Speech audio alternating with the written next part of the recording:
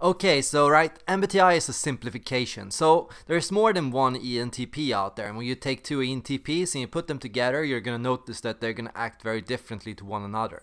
You know, all ENTPs, they have more similarities than they have differences, and we should not try to make the ENTP subtype into something it's not. So you can't say there's an ENFP version of the ENTP. No, that's an ENFP. So what you can say, however, is that there's ENTPs out there that are unusually extroverted, and ENTPs out there that are a bit more ambiverted extroverts. There are ENTPs out there that are unusually intuitive, and those that are a little bit more practical. There are ENTPs out there that are unusually strong in thinking, and those that are a bit more developed in their feeling. And then you have finally those that are unusually strong in perceiving, and those that are kind of balanced when it comes to perceiving and judging, but still perceiving types.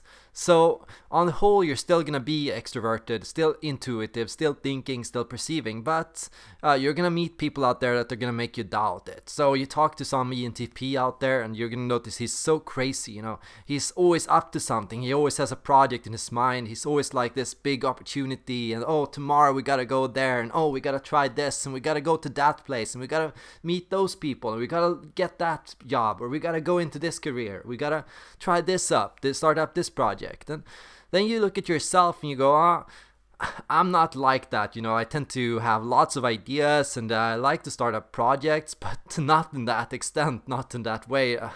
That's just not me. So what you want to do then is you want to look into being another subtype. Okay, so there are 4 subtypes: the extroverted ENTPs, the intuitive ENTPs, the thinking ENTPs, and the perceiving ENTPs. The extroverts, they are the people that believe sleep is for boring people. You know, they're always up to something, they always so focused on the next day, they can't fall asleep because they're so focused on what they want to do tomorrow. You know, they can't stop or think because they are so eager, so excited to try up something new or to go somewhere to do something, so they have to go right now. You know, they have a low developed inhibition reflex in their mind. Basically, when they make mistakes, their mind doesn't notice. They don't notice that they make mistakes. They don't fear doing the wrong thing or saying something stupid or accidentally making a mistake or being clumsy. They're okay with it. They'll just pile on forward. They just keep going. Okay, I tripped, but I get up and I keep going. So they don't even like to talk about it. They don't like to talk about the fact that, oh, I can trip, I can fall, I can make mistakes, I can do stupid things. Oh, that's not important. The most important thing is I get there. I will get there faster than anyone else. I'll just go, go, go, and I'll get there as fast as possible. Take it against the perceiving type and you get someone who is very, very different in this regard. So you have those people out there, the perceiving types, and they're like the corner cutters. So now what you get there is this is a type that likes to observe. They like to observe. What are you gonna do next? What is gonna happen after this? And where are you gonna go now? And what's going to end up happening in this situation, and what are we gonna get now, and what's gonna happen? So they're constantly predicting the immediate short-term future. They're always connecting dots. Okay, if that person said that, that must mean they have that intention and that goal. So if I do that or act in this way, they will say that, and then I will get there, and then I will be able to win that argument. So they have these abilities to be really good in discussions and really good in response to other people. They're able to read you and figure you out. It's like they just do it magically. They just know instantly what you're gonna say next. They know your end of your sentence and they can say it for you. You know, they can say it for you. So, oh, that's where you're going. Oh, so that's where you intend to head. And okay, that's not gonna work, and because of that and that reason. So connecting all these dots and seeing all these possibilities that could happen. Either he will say this or that or that. It's like they formulate magically. They run through options. So he's either gonna do A, B, C, or D. So they will go through all these options. Will he do A? If he does A, what will I do? What will I say? And then they go, it's like they're basically spiraling out like tree-shaped patterns of ideas and thoughts that connect to each other's loosely.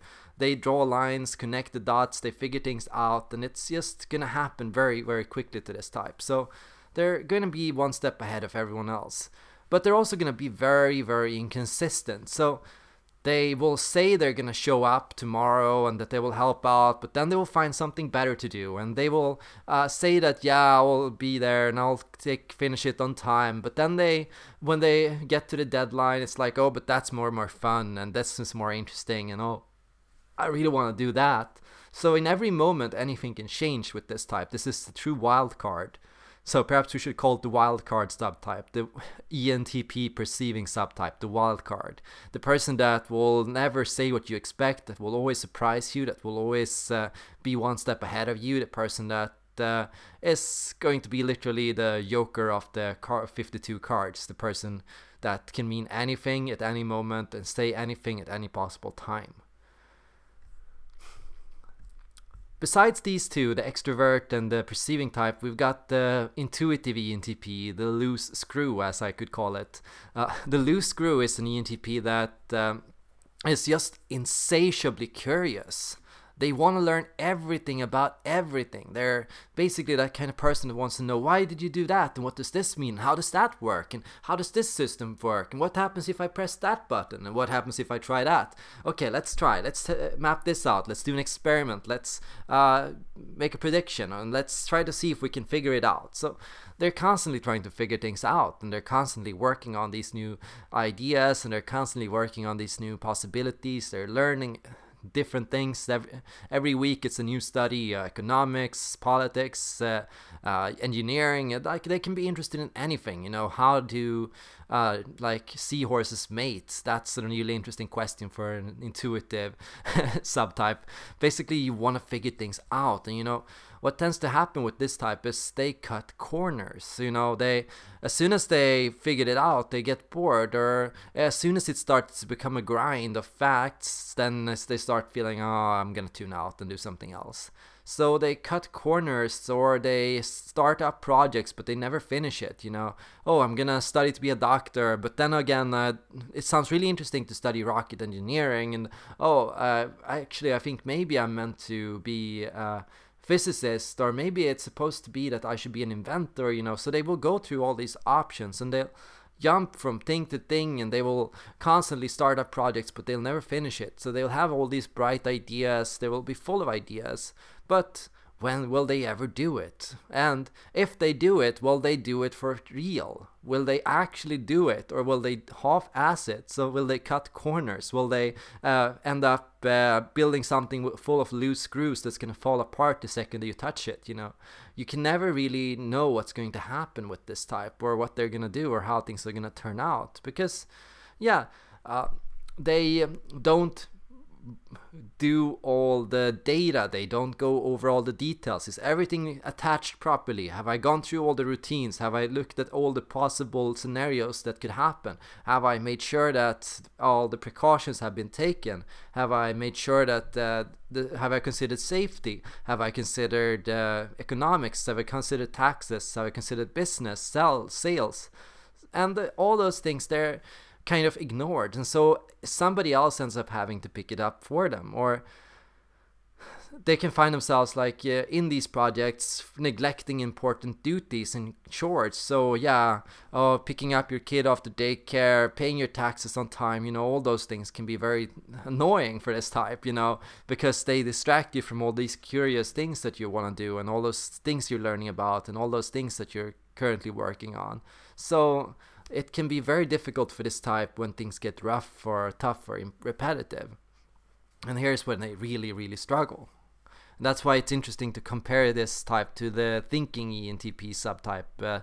So there you have like the mad inventor, and this is a person you can best recognize for their astounding willpower. You know, they are exceptionally strong in thinking. So what they do is they not only have ideas, but they also know how to monetize it and sell it, and to put it on the market, and how to take care of it. You know, this type is usually very, very skilled. It's a person that will know, okay, this needs that, and if I do that, I need to work on this, and I need that kind of person to help me with that, and I need to make sure that this doesn't happen. So they're able to look at all these things, take these mechanisms, look at possibilities, look at possible consequences of their decisions, to run through all these things.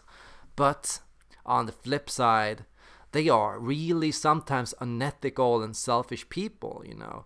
it can be very difficult for this type to do anything at all for free. Why should I show up at my grandma for her birthday? Why do I have to do it? Oh my god, it's so annoying. It can be difficult for this type to consider rules and limitations and ethical concerns. It can be difficult for this type when other people share their feelings. So if another person is opening up to you about something you said or something that hurt them or something that was difficult for them, this type can be like, "Are you done yet? I have a meeting I have to go to." And that's often what this type is concerned with, you know, that sales target, that goal, getting the highest sales, getting the best result, going there the fastest, being the most productive. You know, it doesn't care who you have to jump over to get there. It doesn't matter who you have to beat or who will fall or what will have to be compromised in order to get this result. You know, who cares about the fact that I ripped the person off with all their money? I got the sale, I got the deal, and that's their problem. Their problem is their problem, not my problem. So this person cannot see or take responsibility for any negative consequences that could happen because on their behalf or due to their needs or their interests. It's just their interests. So here you have it, 4 different subtypes: the extroverted ENTP, the intuitive ENTP, the thinking ENTP, and the perceiving ENTP. Which one of these do you relate to the most, and which one feels the most like you?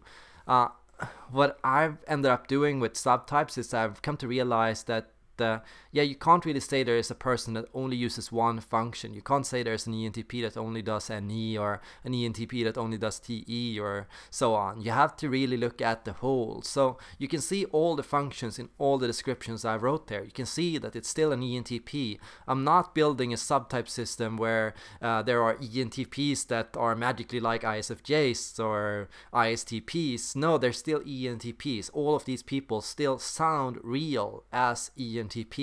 They all are recognizable for their values, their interests, you know, their thirst for achievements, for opportunities, for novelty, for change, for new ideas, for possibilities, for status, for success, for you know, making it, doing it, completing it. And that's always going to be why you're an ENTP and not any other personality type. So even if you meet up with other ENTPs and you end up feeling a bit different to them, or you notice they're a bit more outgoing, or you notice they're a bit more crazy, or you notice they're a bit more eccentric or fast forward, or a bit more logical than you, or a bit more selfish, don't necessarily take that as an excuse that you're a different type than them. Take it as an interesting examination of how development and type can be 2 equally important parts of the equation. Let's say type is 50% and development is 50%, and let's say type establishes some base values and motivations that are present in all of you as ENTPs, and development as who you have learned to act or behave as in order to get what you want or what you value or what motivates you the most. Yes, these were the 4 subtypes. Thanks for watching, and hope to see you all in the next video.